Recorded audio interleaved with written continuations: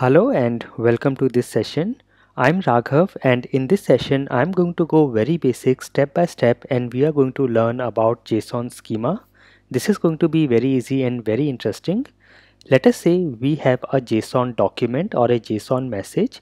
Now JSON schema is a document or a structure or a format that can be used to validate and format the JSON document or the JSON message. In simple words, you can use JSON schema for validating the formatting of a JSON message, the syntax, the data types, and to validate the entire structure and content of a JSON message. So here JSON schema is written in JSON itself, and JSON schema are JSON documents that describe other JSON documents, and it is as simple as that. So if we have to define or describe JSON schema, it is a format or a document that defines the structure of a JSON message, and it can be used to validate a JSON message.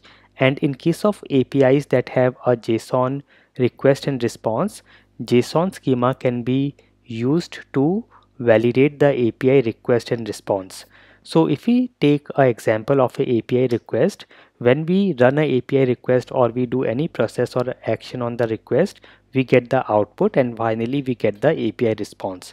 Now here, before we actually do any processing or do any action on the API request, we can validate the format so that we can save a lot of time, and we do not have to see later on what exactly was the issue. If there is any issue with the format, syntax, or data types of the API request, we can catch it right at the stage of validating the format, even before we do any processing or action on the request.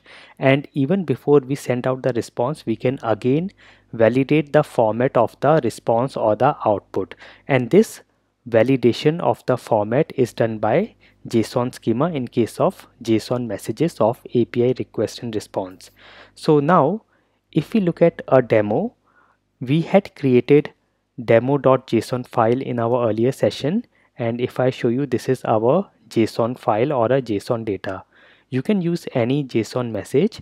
Ideally a JSON schema is created earlier, and then based on that JSON schema we create the JSON message or the JSON request.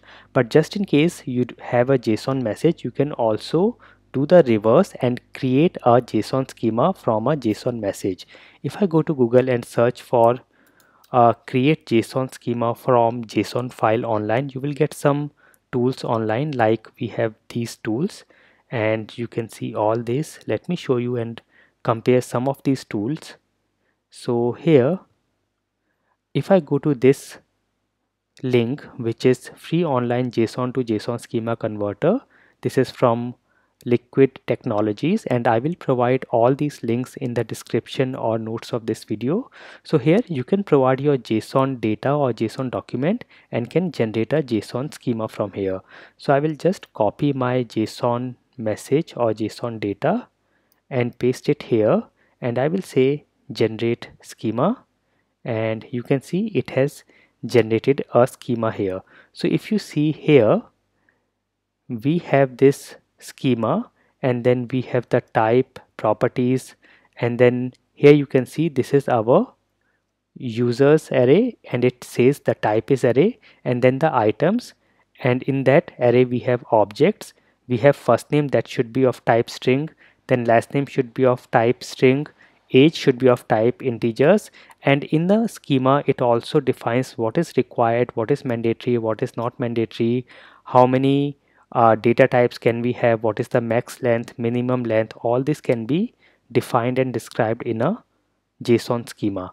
If I look for other tools, so here you can see it creates a simple JSON documents from a JSON schema, and I think this is the same one from Liquid Technologies. Let me see this one.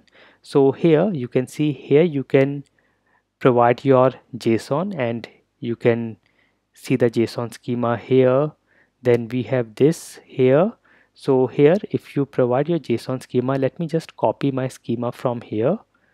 I will copy this and go to this JSON schema validator and paste my JSON schema, and now here I have to give my input JSON, and this will check if the JSON is valid based on the JSON schema. So if I now copy my JSON message and paste it here, and you can see it says no errors found, JSON validate against the schema. So this is a valid JSON. Just in case, let us say I give the value of first name I give as some integer. You can see here I am getting a message invalid type expecting string but got integer, and you can see the JSON path here or the schema path here. So if you have a JSON schema, you can validate your JSON against the schema, and this will be very handy and very useful. I hope this session was very useful for you. I will meet you in the next session. Thank you for watching.